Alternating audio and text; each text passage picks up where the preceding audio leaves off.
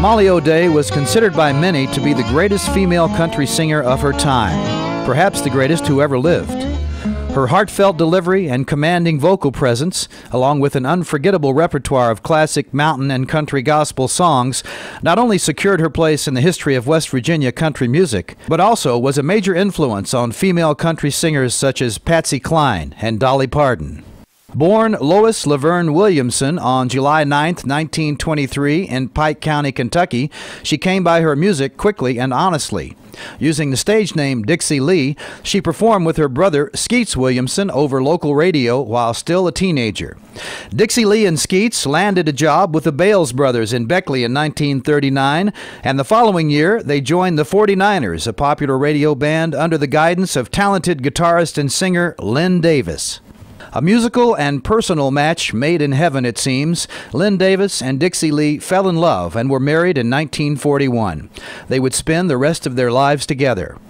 For the next several years, the couple traveled across the South with their band, living the nomadic lives of professional radio entertainers and gaining valuable experience and popularity at every step. In 1943, while performing over a radio station in Louisville, Kentucky, Dixie Lee changed her stage name to Molly O'Day. In 1946, legendary record producer Fred Rose heard Molly performing in Gatlinburg, Tennessee, singing a song called Tramp on the Street, which he'd learned a few years earlier from young and still undiscovered Hank Williams.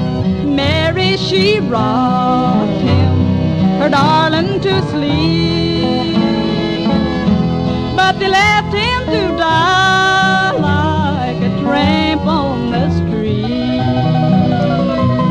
Rose signed Molly O'Day to a recording contract with Columbia Records, which released Tramp on the Street and sold more than 1 million copies. Fred Rose reportedly hired Hank Williams to write songs for his new female singing sensation, and Williams is said to have written several songs specifically for Molly O'Day to record. Despite their commercial success, Molly and Lynn became dissatisfied with their lives as popular entertainers, and in 1949 turned their backs on show business for good. They settled in Huntington and embarked on a life of ministry. For the next 4 decades, the pair joyfully sang gospel music, pastored churches, and saved souls across West Virginia. Molly continued to sing in her clear, sincere mountain style, often accompanying herself on the banjo. The pair made several independent recordings, including titles such as I'm Living the Right Life Now, I'll Shout and Shine, and Traveling the Highway Home. Content and happy, Molly O'Day passed away on December 5, 1987 in Huntington. Poor Ellen Smith, how was she found? Shot through the heart like